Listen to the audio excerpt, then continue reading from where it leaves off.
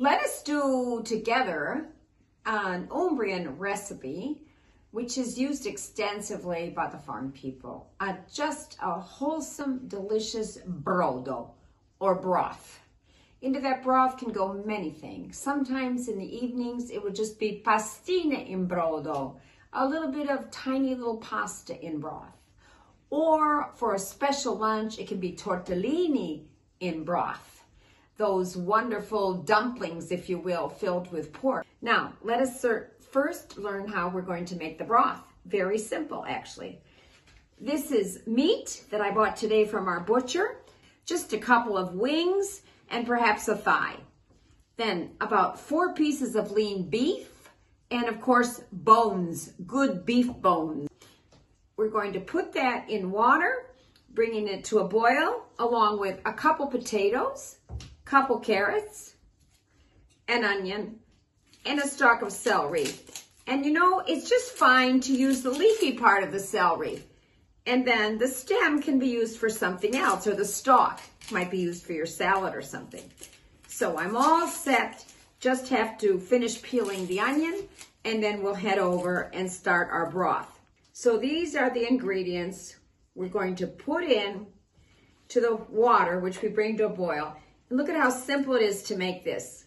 As I've said before, when talking about Umbrian rural cuisine, it must be delicious because you're feeding Italians, but it must be quick because the women have so much to do, and it's not just the cooking. Okay, let's go over to the stove, and in go the ingredients. There go the vegetables. And now we're going to put in the meats. And you know what's delicious is after you've made the broth, you take all the meat off the bones, mash the potatoes, mash the carrots, and season them with oil and lemon juice, salt and pepper. And that makes a second course for your dinner after the broth. Water should come up about 2/3. Okay, so it's going to simmer. And then after it simmers, I'm going to be adding salt. Remember our rule, QB, quanto basta, as much as you need. I'll need about 2 tablespoons of coarse salt for this much. And so now we have our broth boiling. And as it starts to come to a boil, I will cover it and slightly lower the heat. So it's simmering at sort of a nice low medium boil. All right, our first step is done. And now that our broth is ready, we're going to whip in the fresh eggs mixed with Parmesan cheese. I like to add a little grated lemon peel, and we're whipping it into the boiling brodo, and we will have stracciatella, the rags, if you will. Let's see how we do this. Easy. We use 1 egg for every 2 people. Now look at these. These are our eggs from our chickens. This could have a double yolk. Let's see. Didn't surprise me. This, yes. Have a look. We got a double yolk. You can see it's a fertilized egg. We have a rooster as well as hens. That's fine. Extra nutrition. Actually, probably with a double yolk, I could use 1 egg, but I'll just add 2 anyway. Look at these beautiful yolks. Sign of healthy free-range chickens. I whip the eggs. And to the eggs, I'm going to be adding a generous amount of Parmesan or mixed Parmesan and pecorino, mixed Parmesan and Romano. And I am going to add some black pepper. I am not adding any salt to these eggs because, of course, there's a lot of salt in the cheese.